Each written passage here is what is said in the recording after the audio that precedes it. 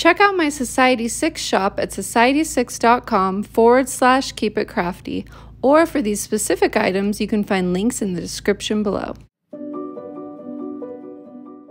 In order to make a unicorn balloon, start out by pumping up a 260 balloon 3/4 of the way.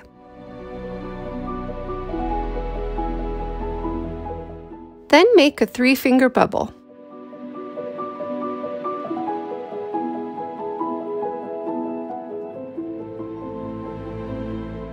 Then pull the nozzle back and twist it into the twist you just made.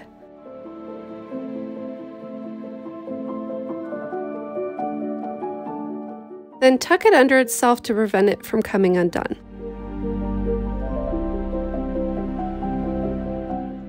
If it's an oval shape, then you did it right. This will be the unicorn's muzzle. Make a 1-finger bubble. Then make a pinch twist by holding the surrounding bubbles in one hand, then pulling and twisting the 1-finger bubble with the other hand. Make another 1-finger bubble.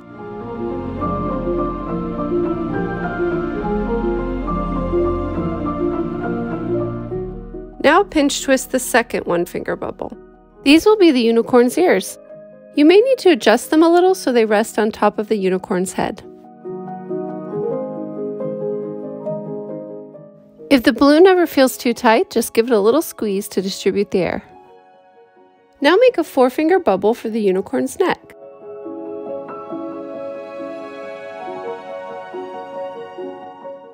Now make another 4-finger bubble for one of the unicorn's legs.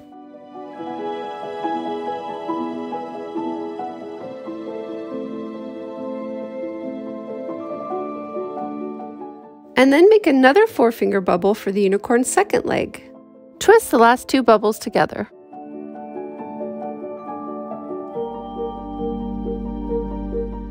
Make another 4-finger bubble for the unicorn's body. Then make 2 more 4-finger bubbles for the unicorn's back legs.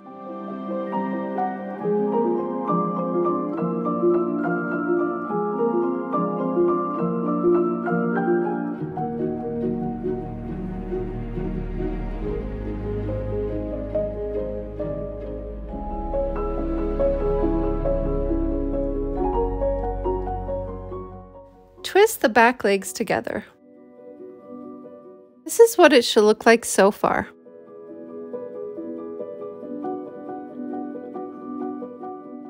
Now let's remove the tail by pinching and holding the base of the tail and then using scissors to cut off the tip and deflate it.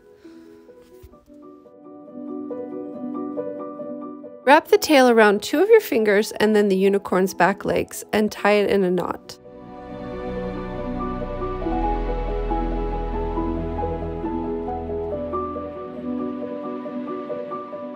Then cut off the leftover piece. The back legs are a bit flimsy now, but only until we put on a new tail. Now pump up another 260 balloon almost all the way. You'll just want to leave a 4-finger tail at the end.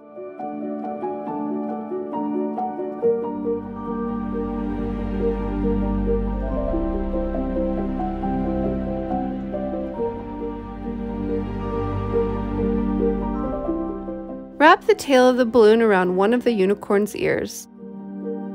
Of course, this will be the unicorn's horn. Now make 3 1-finger bubbles in a row. These will be the unicorn's mane.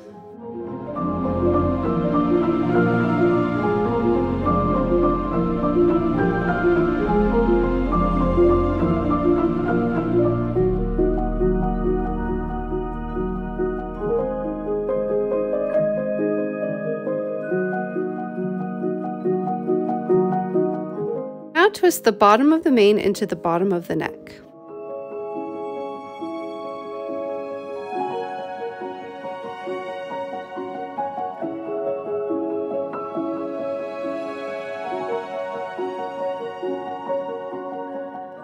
This next part's a little tricky. What you'll want to do is squeeze and hold the next part of the balloon until there's a little section that's deflated. Then you'll need to cut it off with scissors.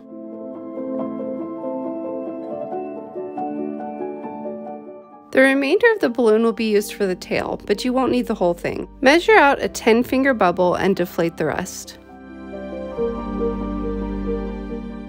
You're going to want to tie a knot in the end, but before doing that, give yourself a little extra room so that your bubble won't be too tight.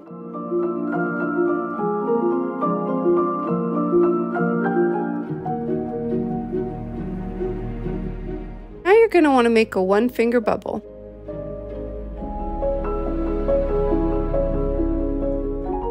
Now pull the tail back and twist it into the previous twist. Then cut off the leftover tail.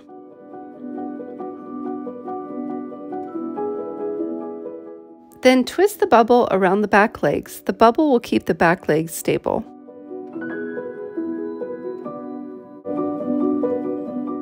Squeeze the tail into an S shape to give it a curve.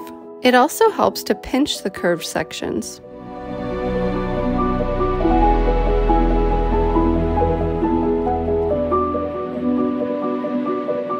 Now the only thing left to do is to draw on a face with a Sharpie.